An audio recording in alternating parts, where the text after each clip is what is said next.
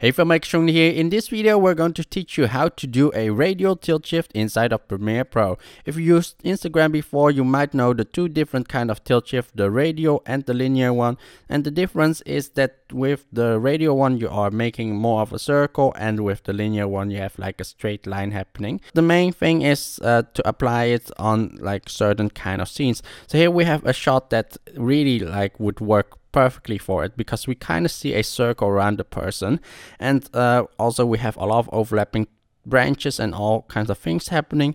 And if you would use like a linear tilt shift, it wouldn't work that great on here, and using a circular one around the person itself, it would be much more perfect. So let's start. So we are going to first duplicate this clip, hold down Alt and drag this clip up one layer, and now we go to Effects. We're going to type in GAU and get the Gaussian blur and drag this to the top clip. And we are going to search for another effect, which is circle. So we're going to type in circle and drag this onto the clip.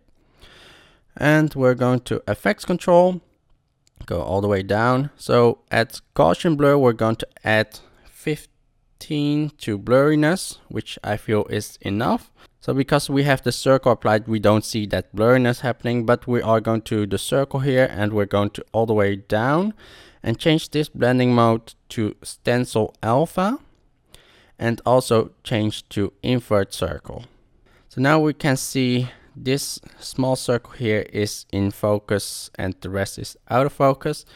And we're going to change the radius to 1000. And actually this can be different if depending on your resolution, but for me here I can use 1000 to make a quite big circle. And we'll go to feather, and also I'll make this 1000, and actually maybe instead of 1000 make this 500. And we're going to the center here. Now we can see this small blue circle. We can drag this to the subject. So now that we have added the effect, we can see that the timeline has become red. This is quite a heavy effect to live preview, so we want to actually pre-render this. So hit enter on your keyboard to preview render.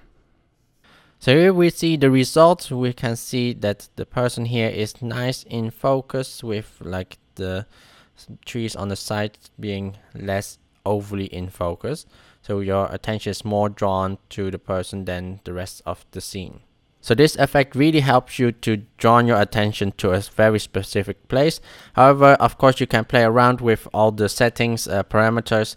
You might want to even have it more out of focus, or like have it like more things in focus, or even less things in focus. So play around and try it out in your next video. So hope you guys found this a very useful video, and please give me a thumbs up for that. And if you are new to this channel and want to see more upcoming videos, please hit that subscribe button here below, and also make sure to hit that bell icon so you're always updated